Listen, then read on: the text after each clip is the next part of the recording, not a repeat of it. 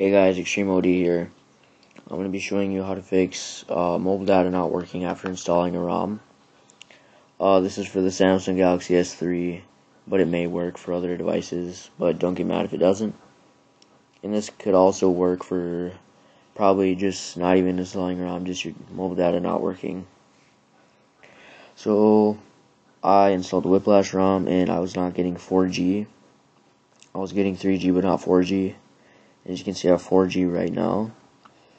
So this is a very simple process. All I did was go to my settings, scroll all the way down to system update, and update your PRL and your profile.